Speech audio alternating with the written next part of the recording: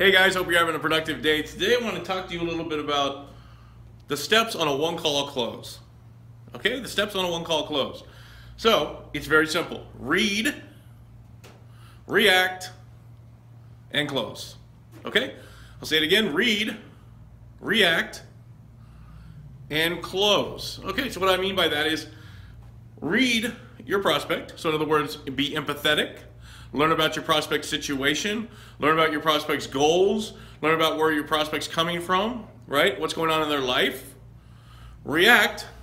Customize your presentation or your pitch to show how your product or service can relate to your customer's goals, your customer's issues, your customer's problems, how it can solve the issues that they're having, help them along with their life, solve any of their problems, and then work into the close. So, read, react, close.